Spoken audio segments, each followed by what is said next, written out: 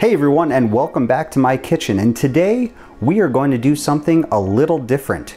Today I'm going to bring you along on a research project that I'm doing, and it deals with the American Southwest. Now I know what you're thinking. My heart obviously lies with the archaeology of ancient Greece, but the archaeology of the American Southwest, well, it cuts my paychecks. So today I'll show you what we got going on.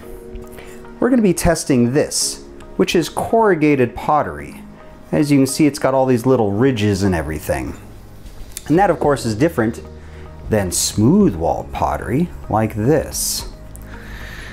And what we're going to be testing is the thermal properties of corrugated pottery. You see, I think that this corrugated pottery is going to bleed heat a lot faster than the smooth-walled pottery. Seems kind of like a no-brainer, but apparently not. And when talking about the thermal properties of corrugated pottery, you may see this, but I see this. This is an air-cooled engine out of a 1967 Yamaha two-stroke. Now this doesn't have a radiator to cool it down. Instead, what it has is it has these fins all over it. And what these fins do is increase the surface area on the outside of the engine. And the way that that helps is that as the engine heats up, the heat radiates to these fins, and as air goes over it, the air grabs the heat and pulls it with it, effectively cooling this down.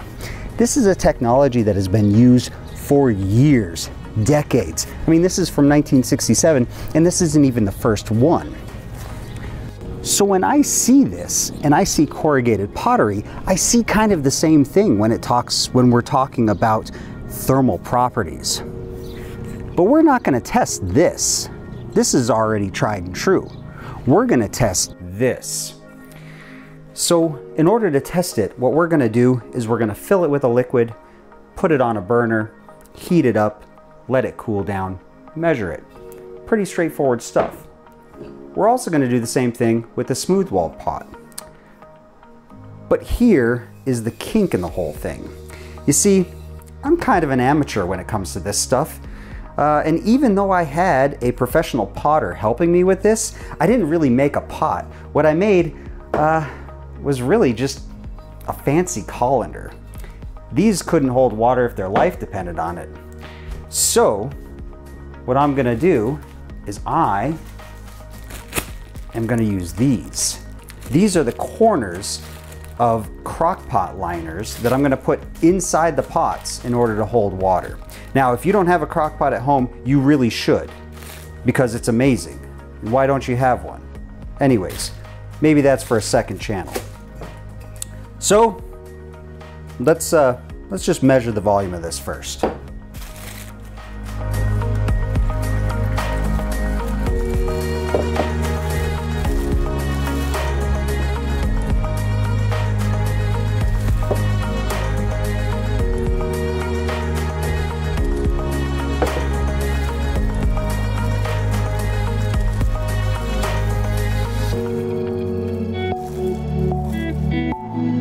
Two cups of water.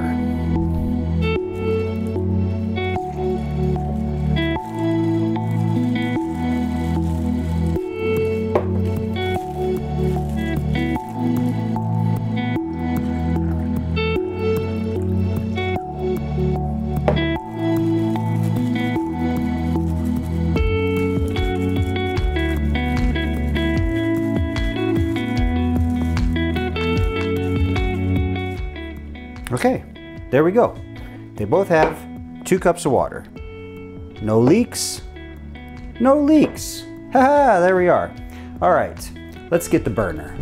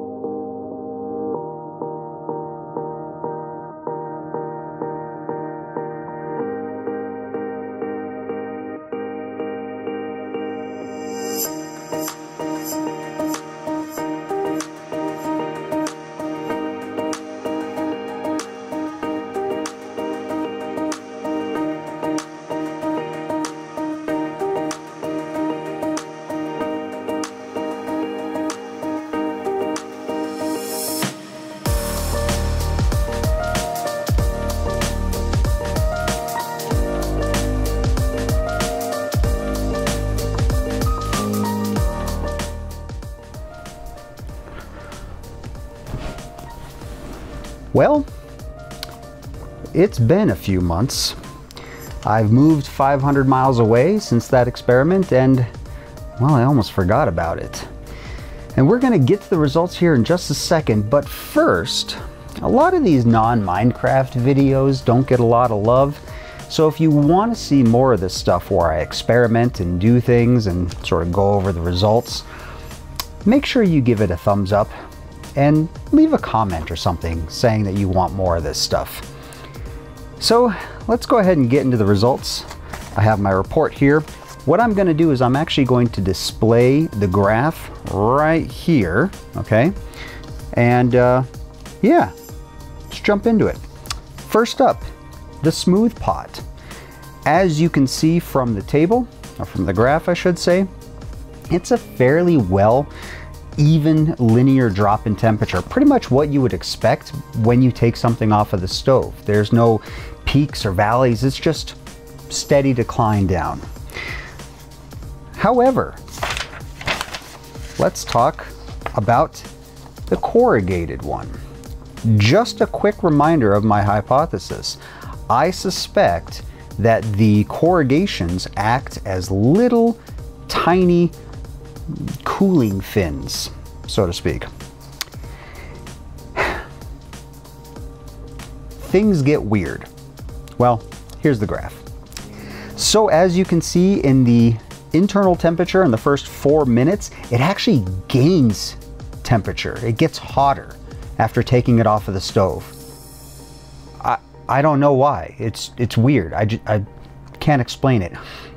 Does that go with my hypothesis? No, not at all. I would expect it to drop. Something does drop though, which is the external temperature. That actually, if you look at it, the first couple minutes, it drops drastically, which does go with my hypothesis that all the little corrugations are just little mini, you know, cooling fins.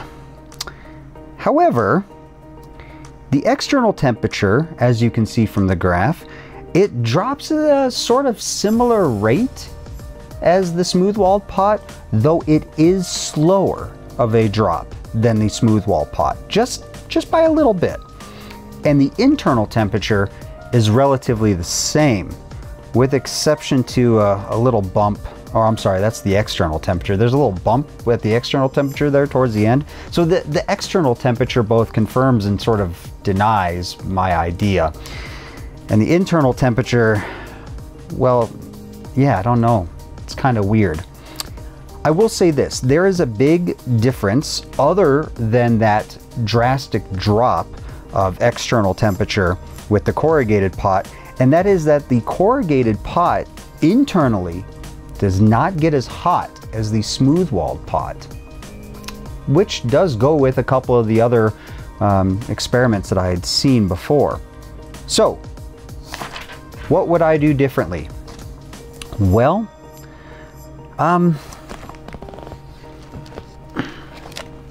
here's the pots.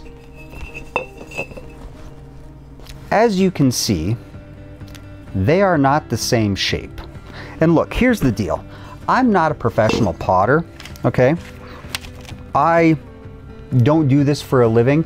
If we were to redo this experiment to get a better result, or at least a more scientific result, I think a professional potter should make these because they can make them in about the same shape and thickness. The other issue that I had is the laser thermometer that I used. When I had the pot, and I don't know if you can see it on the camera, let me see here. There's a little dot right there, you might be able to see it. And what I did is I shot at that dot every single time with the laser thermometer. And what I found was the closer I got or the further away I got changed the temperature. So I think if somebody were to do this experiment again, I would put the laser thermometer on a tripod or something like that to keep it the same distance. Now I tried to keep it the same distance once I figured that out, but generally speaking, I mean, I'm holding it by my hand, so there's no real way. Internal temperature, easy. I just had an actual thermometer in there.